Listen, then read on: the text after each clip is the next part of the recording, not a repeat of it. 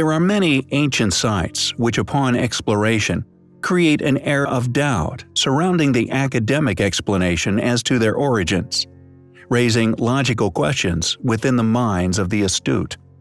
With Iran being a place littered with such structures, one of the most famous of which, known as Persepolis.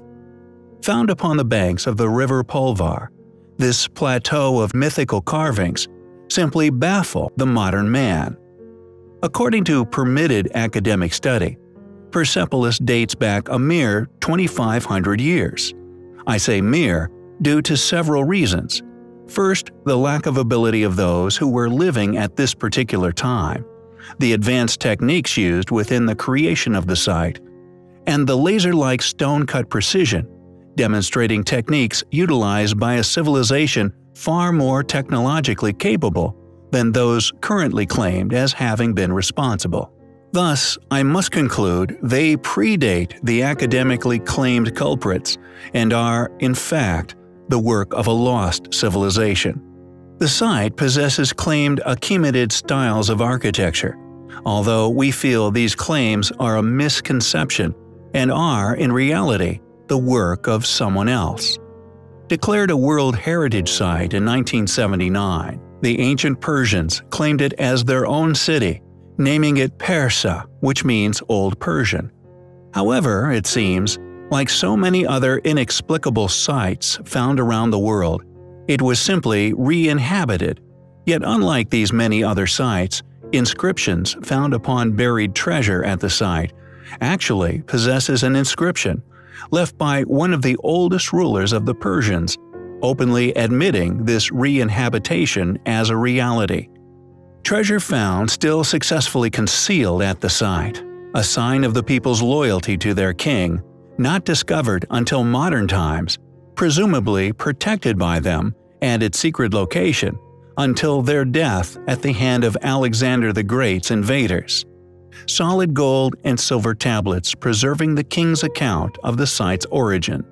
Quote, Darius, the great king, king of kings, king of countries, son of Hytaspes, this is the kingdom which I hold, from the Sachi, which is beyond Logdia, to Kush, from Sind to the Indus valley of Lydia, and the oldest of Persia, Sparta. This bestowed upon me by Ahura Mazda, the greatest of gods. May Ahura Mazda protect me and my royal house. An inscription I perceive as an explanation that the ruler himself, due to the site's incredible nature, believed it had been built by the gods and, by divine right, had been bestowed upon him.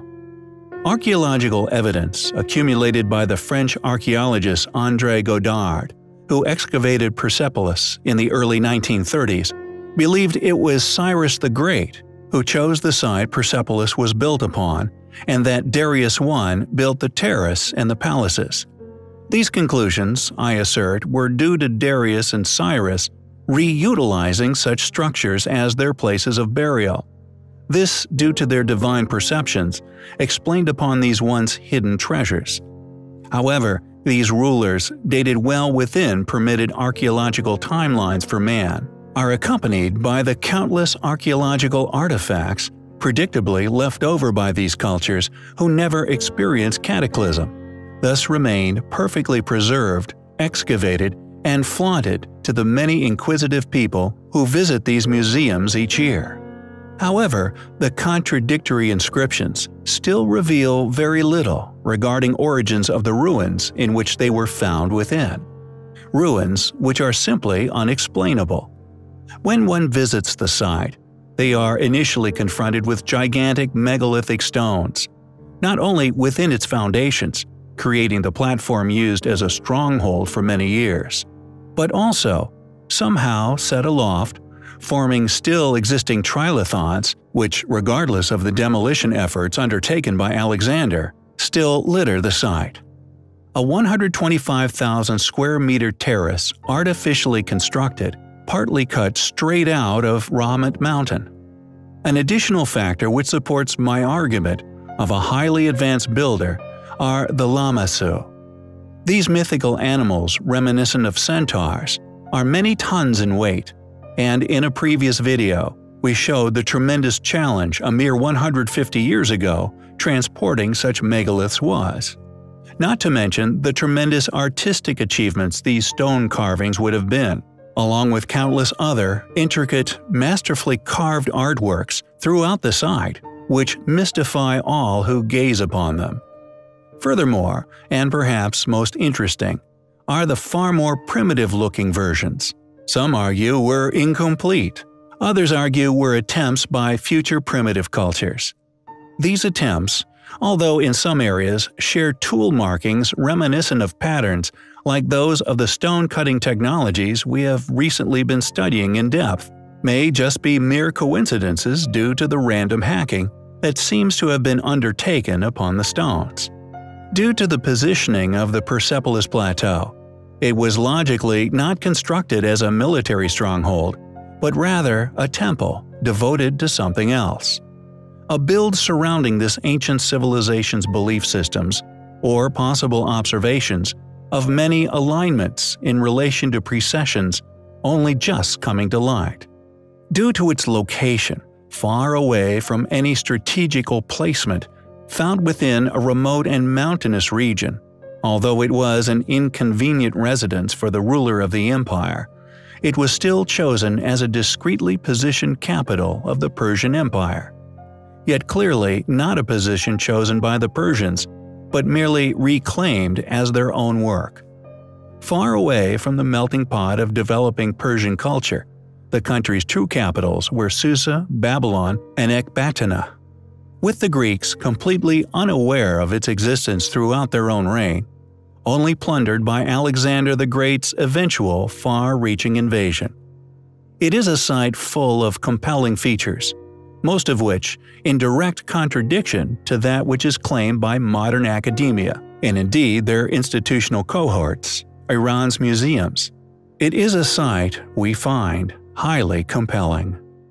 In our last video, we covered the enormous artificially created platform known as Persepolis.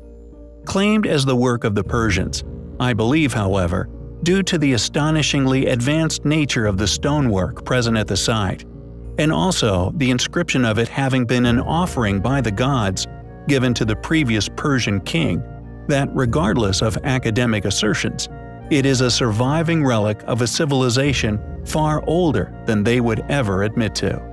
Found upon several gold and silver tablets found buried within the site, inscribed with a message left by these more modern inhabitants, thanking the gods for the creation of said site, concluded by many ancient civilizations all over the world, who, due to the rigidity of the protected paradigms regarding the chronological timeline of man, are claimed as the builders of said sites, regardless of whether these same institutions' archaeological endeavors prove them incapable. Sites that these so-called builders must have been perceived as only ever being able to have been built by the gods themselves. For even to this day, they remain astonishingly ancient achievements, undoubtedly the work of a highly advanced, technologically innovative lost civilization. Naqsh-e-Rustam, for example, an ancient necropolis located about 12 kilometers northwest of Persepolis, is in a set of rock-cut structures, hewn from the mountainside with such precision, they are simply unexplainable as the work of any ancient civilization academia has permitted the study of. Clearly made by the same civilization that once created Persepolis, as within this area there are countless enigmatic and astonishingly precise stone structures, some created using enormous megalithic blocks, while others carved directly out of solid stone. My own recent research, which has differentiated two ancient civilizations, the Cyclopean and the polygonal civilizations, is solely based on the separation of their technological prowess, differentiations and similarities with the Cyclopeans, although not displaying the same capability of building walls as that of the polygonals, were still linked to astonishing builds, such as Petra. These astounding structures also carved straight from bedrock, extremely similar to many of the rock-cut structures found throughout Iran. However, Persepolis possesses some techniques that, although no one has seemingly looked at closely, is a strange, unique method of linking the stones of some of these structures together. Not only an enigmatic structure, predictably claimed as the Tomb of Cyrus, but they are also present within the impressive yet seemingly demolished fortress, possibly destroyed during an invasion which can be found nearby. Known as the Fortress of Pasargadae, this building is not only constructed using Cyclopean signature blocks, but it seems the same clamping techniques was used within its construction. Intriguingly, however, although these mysterious clamping features are still within the Tomb of Cyrus, they are all seemingly missing from the fortress in Pasargadae. The questions these anomalies raise are many in number, yet unlike academia, we do not claim to know the answers. We are merely in pursuit of them, slowly compiled from our gathering of the inexplicable sites worldwide. Eventually, we hope to decipher not only why they were placed there, who built such structures, but indeed, how. Naqsh-e-Rustam is not the only rock-cut structure of astonishing precision found within Iran. Many other precision-cut artifacts can be found littering the area. Mada-in Salah, for example, being a series of structures also claimed as tombs, created from single enormous rocks. To claim such work as that of primitive tool-wielding ancestors, I find absurd. Yet the more I look into these sites, the more confusing and thus enigmatic they become. Not only does academia claim that the plateau of Persepolis was completed, which is clearly not only an obvious misconception, but also the unfinished sections seem to have been attempted to have been finished with primitive tools. But certain places within the area possess the stonework of the Cyclopean civilization, yet with unique clamping techniques found only in Iran. With additional structures, which are located near the rock-cut structures of Naqsh-e-Rustam, seemingly having been cut and built with blocks of a deliberately opposite type of cutting style. Several alternative scholars who have explored the site have hypothesized that many areas were attempted to have been renovated and reconstructed by a later civilization. And although we know that many of the surviving columns, toppled during Alexander the Great's invasion, were indeed re-erected, the enigmatic chisel marks found throughout the site, and also the Cyclopean style blocks found within the fortress on the hill, to us seems to indicate that whoever attempted these finishing works were far less capable than those who originally created the ancient ruins found throughout Iran. Furthermore, evidential features found within the area of Persepolis. One such feature, known as the Great Staircase, is seemingly the most highly advanced precision work of the Cyclopeans. This pinnacle in architectural design, indicating the nearing of the end of their legacy upon our planet. Did they merely rediscover these incredible rock-cut structures? Were they the builders of such?